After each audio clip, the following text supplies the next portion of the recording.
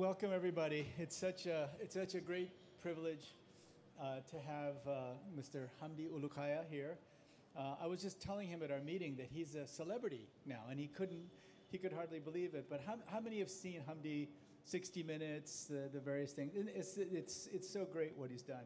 Many of you know the story. I'm going to let him tell you the story, but I began hearing about what he was doing with Chobani. First of all, I eat a lot of Chobani yogurt, but what he did to employ refugees, what he did to share profits with his employees, is really one of the great, remarkable stories in the world today. We've been talking today about how to just think completely differently about refugees. Chobani has more than 30% of their employees as refugees. He has full-time, round-the-clock translation in 11 different languages inside his factory.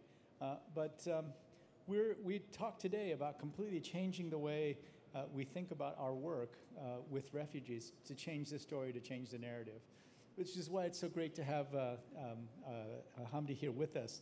Maybe I'll just start by asking you, tell us your story. It's such an amazing story. Some of them I'm sure know about it, but I'd love to hear it right from you. Sure.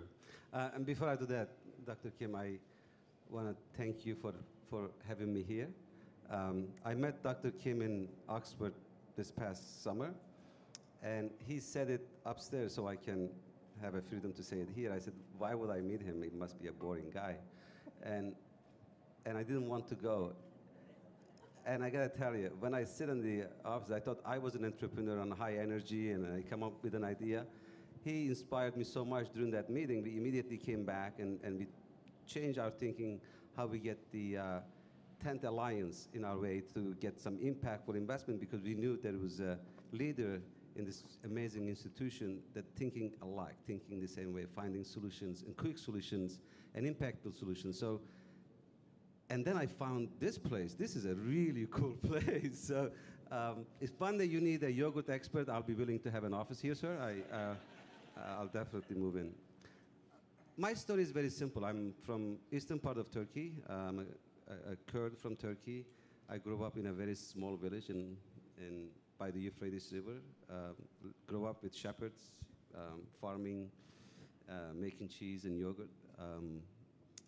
And I went to university in Ankara studying politics because I wanted to be the mayor of the city that I was growing up. I thought that was a big shot, so I want to be that guy. And then I get involved with human rights and issues, and I start publishing newspapers, and I got in trouble with the government a little bit, and that forced me to move to US. So I left without my willingness. I was kind of forced to leave. And New York City in '94, and then 6 months later, I found myself in upstate New York working in a farm, which that was the first time I felt myself like I'm home again in upstate New York working in this farm. And I went to a school in SUNY Albany, learned English. I couldn't speak English at that time, like not even a word. And I milked cows and did everything that you do in the farm.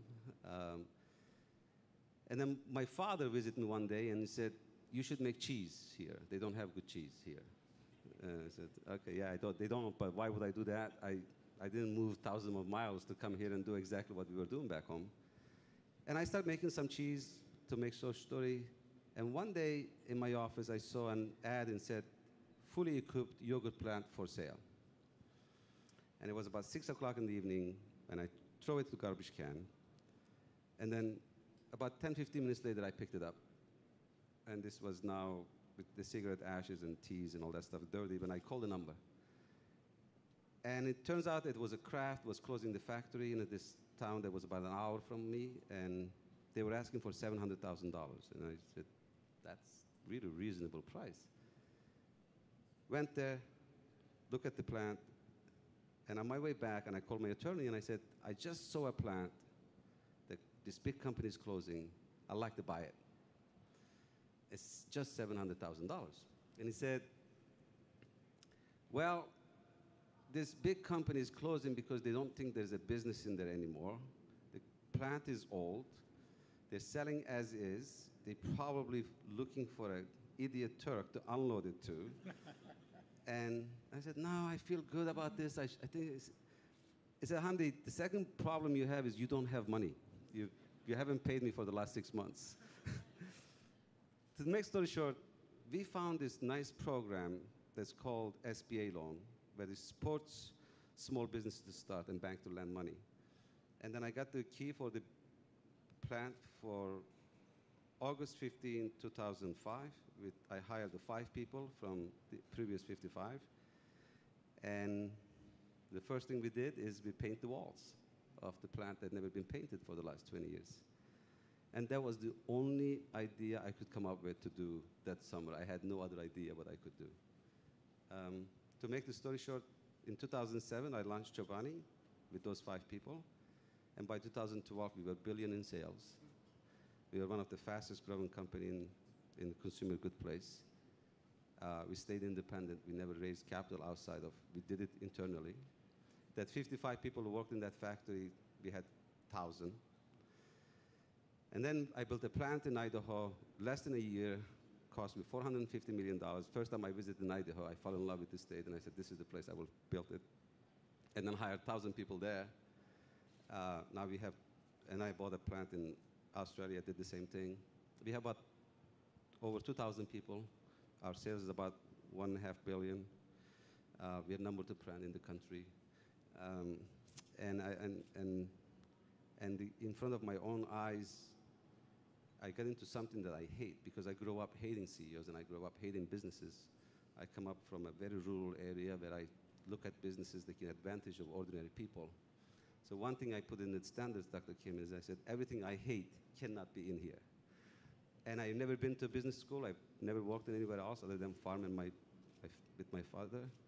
But what I try to do is, in my living experience, what is the ideal environment that I can build that I'm happy and easy to go to sleep to? How did you come up with the idea of Chobani? 'Cause I remember when I first tried Chobani, it was so much better. Because the yogurt you have before is runny and watery, and you're mixing it with almost like jelly or jam, kind of preserved stuff. How did you come up with the idea, and how did it catch on?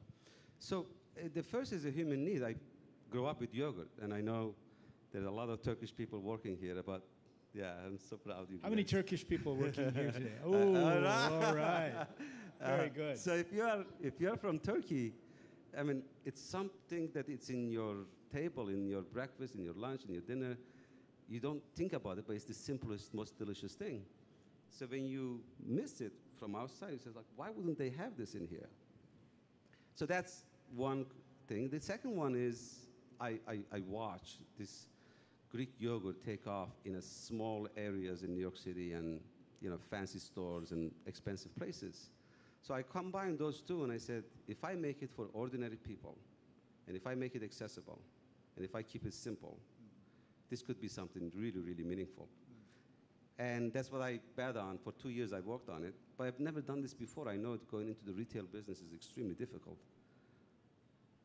But when I sold it to the first store it was a kosher store in Long Island. And when I get the signs and I went into the first retail store in ShopRite, that minute, it was end of 2007, I knew this was not going to be about selling. It was going to be about, can I make it enough?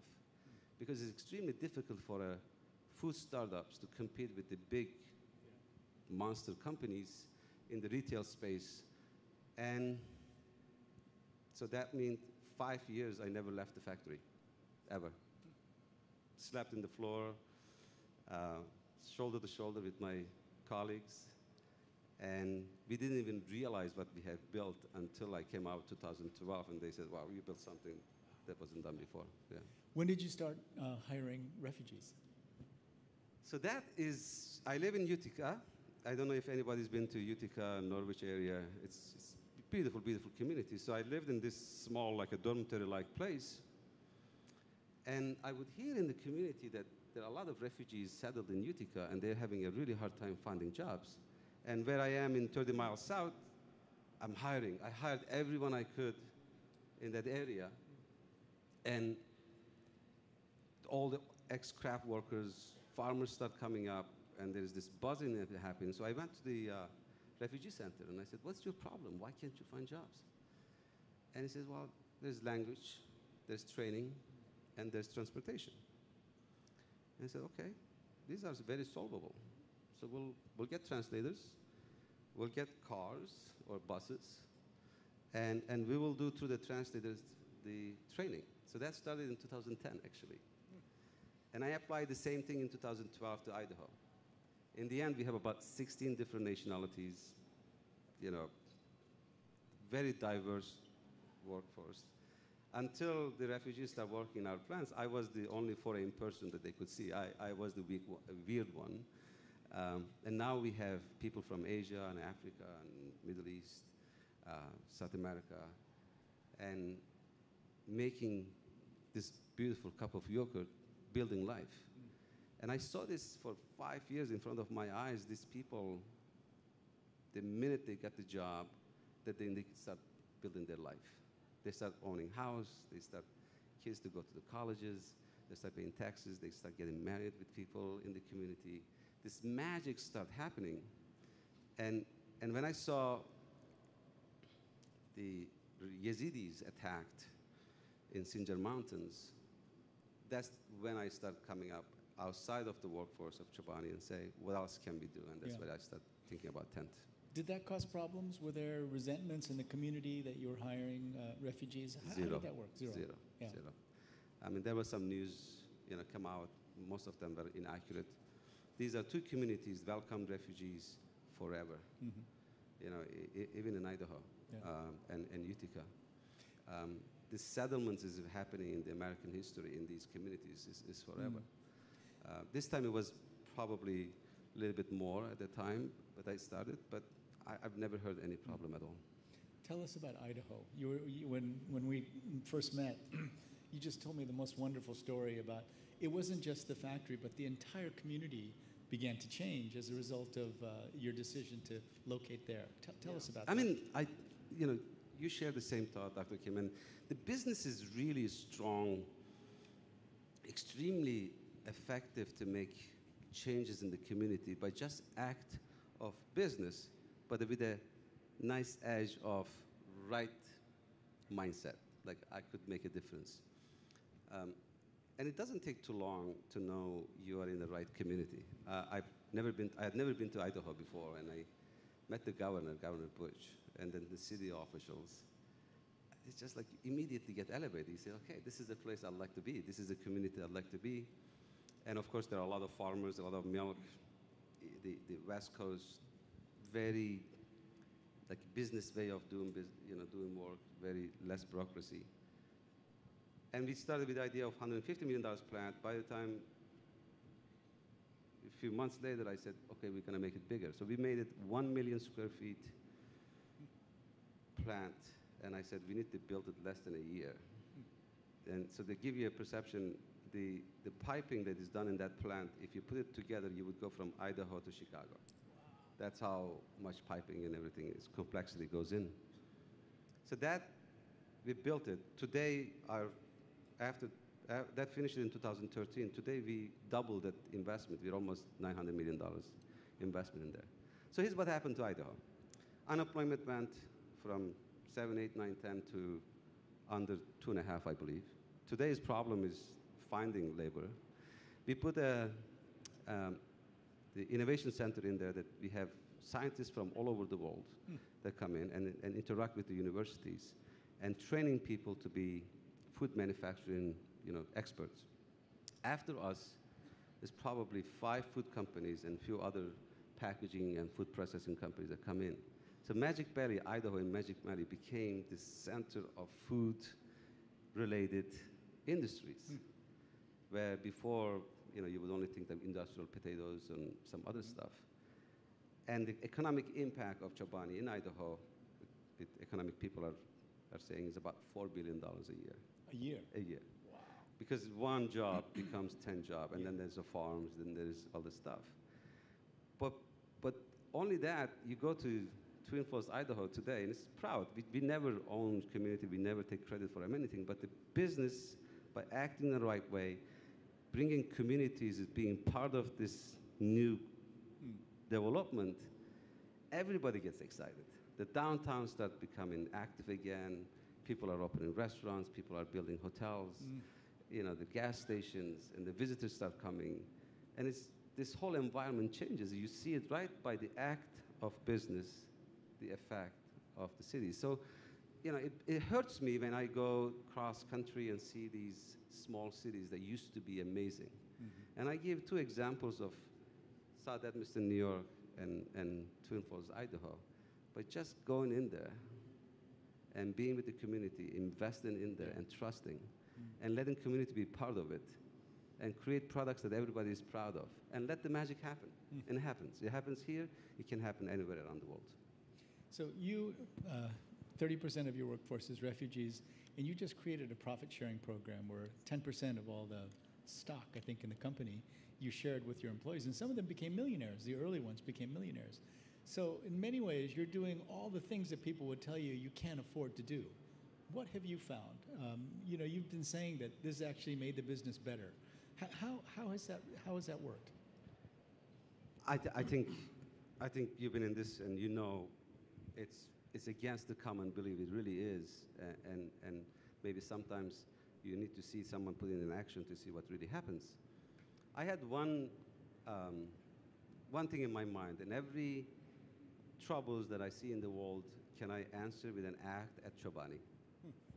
So, income inequality is a major, major issue. And I see a big sign in there, and in poverty.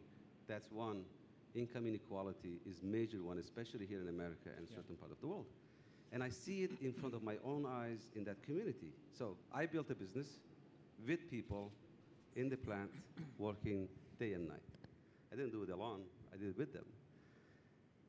And I would make a calculation. I paid twice more than the average pay per hour in that area. Bonuses, profit sharing, all paid health insurances, all that stuff that's easy to do, but I still making a calculation. I said, I just don't see it how people can retire on this kind of salary. It just doesn't work. So I had this idea very early on, but I couldn't commit until I saw Chobani that is stable, because I was taking risks all the time, and I just didn't want to promise something that it would stop me taking some risk. When the time was right, and I said, I'm going to do this, and Dr. Kim, one of the hardest things to do is to go over legal battles that you couldn't get 2,000 people to be partner without being a public company. So I hired lawyers, and I had to pay $1 million in lawyers to be able to do it. So what did they do with the company? You can walk in any Chobani offices in any place, and you'll be talking to an owner. The productivity, of course, the care, what it does to their mindset in retirement. And you just cannot identify those line by line. But I never thought I was giving a gift. I never, ever. I'm not just saying it. I thought it was my responsibility. I just acknowledged it, and I act upon it. And I understand that this is tough to do in a lot of companies because of the circumstances. But one thing that I ask my colleagues in the business world is you have to be aware of this income inequality. And it's our responsibility as CEOs, businesses, and boards to make sure that whichever the formula that we put it in, this is the new way of making sure that this gap is not getting widened, is actually shrinking. That they have a stake at what these companies that we built together, that they get back something out of it for their children, their families, and for their communities. And I don't see any other way that this system's to survive if we don't get that consciousness into the businesses now. So you pay twice the wages, you have a profit-sharing program. How does that benefit you? So you must have many, many people wanting to work at Chobani. When they get there, I'm sure they want to keep their jobs at Chobani, right? Yeah, I'm a little selfish. I say to the world, there are two types of people in the world. I've never been looking at people any other way, their colors or where I come from, and if anything, I'm the one. But I can't help myself to think this one discrimination that I make. There are people who work for Chobani, and there are people who don't. and there are people who work for Chobani and people who want to work for Chobani. Two kinds of people. So this is a joke that we do, but beyond that, we are a family. We are a tribe. We got each other's back, and there is this trust that you're safe here.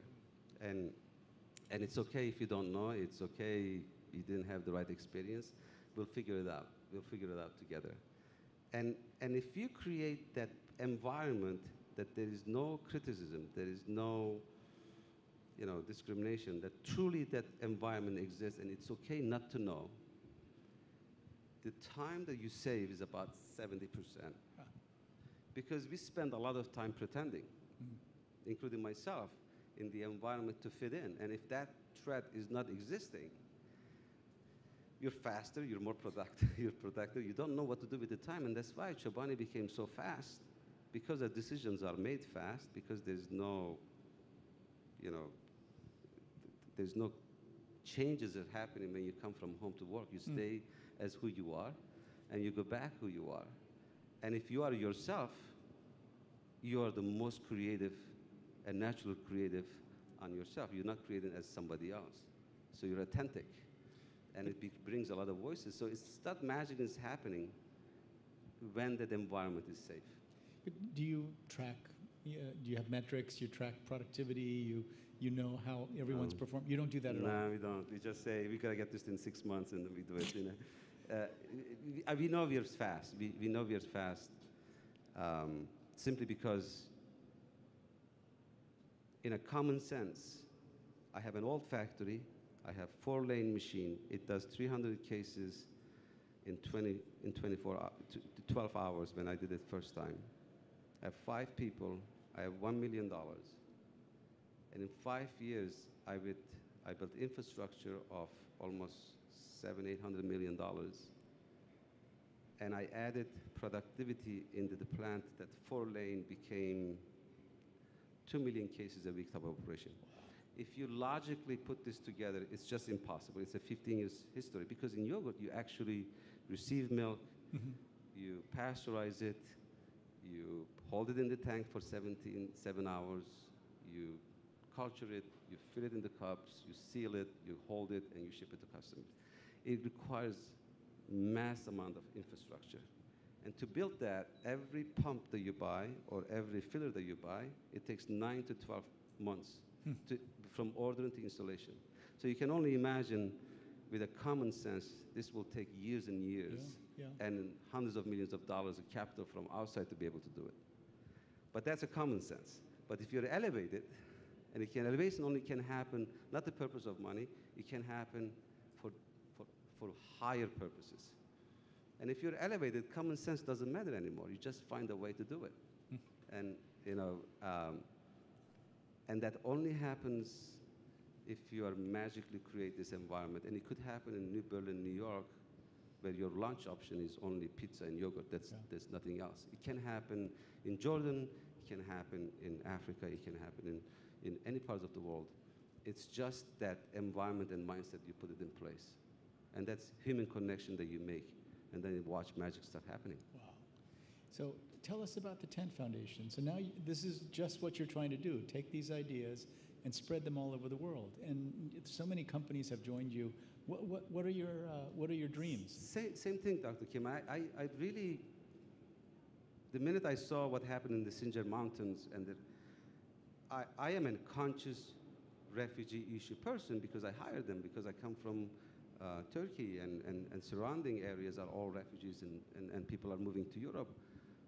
But when I found out about what happened to Yazidis, I called my colleague and I said, can you find out who's involved with the refugee issue as an organization? And she said, there's IRC, there's UNHCR. I said, can we reach out to UNHCR? And then I went to Geneva.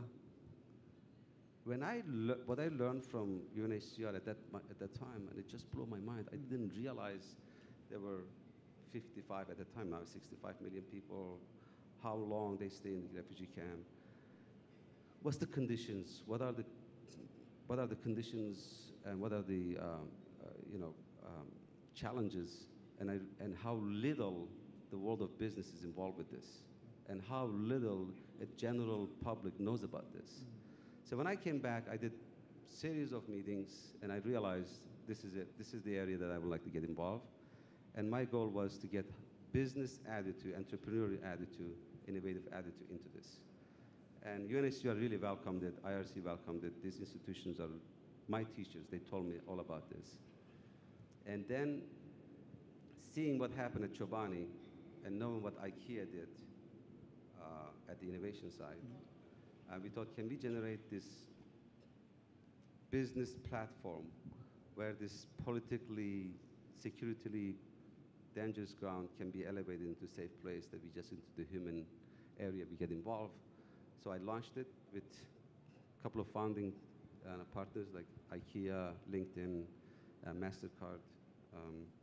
And then within 2 years, we get over 80 companies. They're multinational, innovative, good companies, and they mean it. And we get a 10th alliance to bring all these companies to either supply chain, hiring, bringing innovation, and or donation, and get their companies and their customers and their CEOs' business mind into this. And I truly believe that once we get the private sector truly involved with this, we'll be able to make some changes. What would you like to see? I mean, I know you've been talking to our people about the work we've been doing in Jordan. You know, we created a special economic zone, and it would be great to get companies. And we just talked earlier today to get Nike to make Air Jordans in Jordan. Right? I mean, that would be great, right? Yeah. But it's so difficult to get companies to do that. What do we need to do? So, I think there are two things we have to do. First of all, the companies have to realize that when you get social envy, involved in social envy, we call it beyond CSR, not the CSR check the box, but you really get involved. You really mean it. It's in your DNA. So that impact is just enormous. Enormous on your people, enormous on your company, enormous on your customers, enormous on your product innovation. What it does to your company is enormous. You have to understand that that's true. It's hard to do, but it's there. The second thing is where the consumer is going is, let's face it, the world wants, the people wants, and vast majority of the people wants, what are you doing for humanity? What are you doing for your community? What are you doing for your society? So the customer demands it. So on climate, on poverty, on AIDS, on so many other issues, and some of them you and your organization led it, there's a lot of things that are happening, positive things. And the issue of refugees has been a little bit challenging because it's mixed with terrorism, it's mixed with political landscape, and in sense, identification is not right. You just mentioned, how many immigrants and refugees has impacted in innovation and companies and art and science and all that stuff. But yet, still a little bit of challenging area. So we have two ways to get this done. We have to elevate the brand into a place where everybody feels safe and everybody understands this is a human place, and we do a branding issue. So refugee has a branding issue. We need to fix that. We gotta fix that. And I think we find a way to do it because there are a lot of creative people can do that. The second thing is, you said it perfectly, whether you like it or not, making products in Jordan, making products in Lebanon or other parts of refugee-rich areas, and proving a model that this is good for your business, then it becomes sustainable. Even if you don't like it, you would love to make it because it's good for your brand, it's good to your business. And we need to start with one, and let's call Nike first, and let's get them in there. And if, if Nike does it, and a couple of other brands does it, I think we can really make a difference, because if businesses and brands start investing in countries like Jordan, and Lebanon, in Turkey, Ethiopia, and all that area where the 90% of the refugees are, and these are poor or poorest countries in the world that carrying most of the burden. It's amazing what they are doing. And then a lot has changed with the leadership of World Bank, changing the laws on the taxes, and you're making it easier to get investment in there. So there is rules and regulations are pretty much in a good place. And some countries need to make this easier for the foreign investments to come in and make things a lot easier from the regulation perspective. And we do the branding side. I'm really excited that we can make some difference. So Hamdi, so the management lessons you've just given us are completely different from what mostly you learn. You create an environment where people can be themselves. You create an environment where there are 11 different languages that are translated all the time, people from many different backgrounds. What happens if you leave the company? Does the culture continue? And how can you bring what you did to other companies and frankly to the world? Because we're moving in the opposite direction. If you listen to the newspapers, if you listen to the discourse today, we're moving away from the kind of notions of human solidarity across religions, across racial groups, across gender, and moving in a direction where people are defining who they are and looking inward. How do you bring your management tools, the management lessons you've learned to these companies? Because it strikes me that they're going to be difficult. It's going to be difficult to work in a place where there are Jordanians working next to Syrians and creating that kind of environment. So first question, what happens if you leave the company? Does the culture continue? And then how do you bring that to what we're now trying to do in these very, very difficult places where there's fragility and conflict and violence? How do we bring it? I will start from my side. I would say I picture myself being out of Chobani every day and for the longest time, because clearly I didn't want to build a high sales organization, like you sold at $1 billion worth of products and you're worth, I don't know, so many billions, whatever. I valued it is, have I built an institution? Have I built an infrastructure?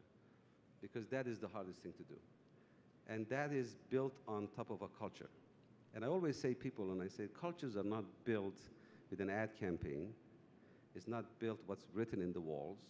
It's built by stories, lives within the walls. It's basically cultures are stories. And I always say the cultures are not built in, quick shots. It's called with minutes and hours and weeks and months and years. A combination of that becomes a culture. And I'm lucky because I was there, and every act of me, what I'm doing it, is I was thinking about in a big picture. If I'm acting like this today, what's going to mean 2 years from now, 3 years from now? So it's very, very strong. If I am not there, it will probably, I hope that it means something, that it will affect some little bit. But I'm 100%, I'm not 100%, but I am more confident today than I was 3-4 years ago, that they will do the right thing. One of the things that they will never do is they will never cross the lines that we've never done, like using preservatives, using artificial things, going outside of making simple food, or treating each other in a different way, or purpose of making community better, or all that stuff is I'm 100% confident. On the innovation side, we're just going to make sure that it's more and more has to come. Dr. Kim, two things are going to happen. Either the large so-called established companies who's not acting right need to change their behavior and be more human, more social, and doesn't mean that you're less profitable, but they're more conscious of humanity in the world, or they're going to be in a garbage can. They just will. Because the new entrepreneurs and startups and the new way of business models are completely opposite what we have seen in the last decade. Every entrepreneur I meet and I see, they come into the marketplace, they want to do things right. And they don't even want to do things right only in this country, they want to do things right everywhere in this country. More and more people are closer and more worried about the issues, and they want to find solutions. In the business schools, people want to work with companies or institutions that they make changes. That's what people get excited about. And if we marry that with making money and creating wealth for the shareholders and stakeholders and the community, then it becomes a very powerful place. Because people don't have to choose doing the right thing and earning and living. And if we can create that environment that satisfies both sides of it, then it becomes magical. And it will be crazy not to implement in your business. But it's very, very difficult to establish 100-year-old business to act completely that way. So somebody needs to go and totally do this. But I'm betting on small ones. I'm betting on the startups because I was once. So that's why I started Chobani Incubator. And every 3-4 months, I bring handful of new startups that I think that if I was investing on them, I would totally invest. They have the right product, they have the right founders in behind, they have the right philosophy, and I can see them making differences. And we give them money, we give them offices, we give them access to all Chobanis, including myself, for months, and we introduce them to our customers. And we take nothing in back. The only thing that we want from them is succeed and do something right in the marketplace. Business is good. Capitalism, if that's a capitalism, is good. Money making is good, as long as has the right mindset of doing it. And if that has the right mindset, the biggest changes happens, and the fastest changes happens, and it's sustainable at the same time. So we just have to hope for this new generation that coming in, that you're inspiring, and maybe a little bit of Chobani's history, and new startups are coming in, and convincing people that doing business in the right way is the most profitable, fastest, and you sleep so good at night that this is the best way to do it. And I think we can do some convincing. Have you had an influence already in Turkey? I brought 35 fellows and startups from Turkey this summer. And the same thing, the second food incubator or incubators class, I went to 29 regions on Turkey, because in Istanbul, it's easy to get the entrepreneurs to the US or Israel or any other places where the entrepreneurship is big. I actually went to rural areas and picked up the greatest minds, that I could say. And I brought them to New York on the Chobani incubator with NYU. And we had a really nice program. And I like to do that in Jordan. I like to do it in other places.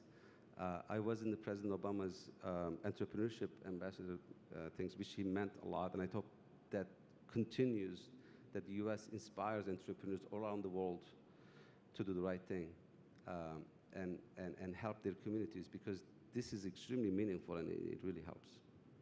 So what, as a final, what would you tell us at the World Bank Group? What do we need to do better? What do we need to do differently to help you and Tent really build these great businesses with great values all over the world? First of all, I'm really honored again to be with you in here. My knowledge of World Bank, of course, I've heard it so long, and I know it was a huge institution, an important institution, but I had no idea about it until I met you. So I'm just learning about it, and I really, like people say small, nimble, and fast is better. And I said, no, big with the right mindset has a good, power that can be used in the right place. That's better. That's a lot better. You don't have to spend time to build it because it already exists. You look at this area, people, I just interact with some of your colleagues and had a meeting all day. I don't even know how the time passed. There's magic here, and I know it's a big week for you, Dr. Kim, and all your people. There's magic here is the whole world is here, and whole world's issues in your mind, in your thoughts, and you try to solve that. That's something that is extremely powerful, and I think one thing that I see it in you, and I hope it continues, is taking risk is okay. It's just take some risk and invest in some innovative ideas, and trust the self-control other than the government guarantees and everything else, that people do the right thing, and it will do, and if it does, World Bank can really, really solve a lot of problems, and it is already, especially when it comes to refugees. And getting World Bank and your power and your institutional power to convince some countries to let people to work in that community, convince that this is an economically right thing to do, and then get the rest of the world to invest and help them to get through these challenges, and be an environment where the entrepreneurs and the startups and CEOs and like us to come and share and learn and use their power to each other. And I told my colleague here is that having Dr. Kim's attention with us, it gives us so much power, because we can go so many world and then say, we have message or we have called and made it from them.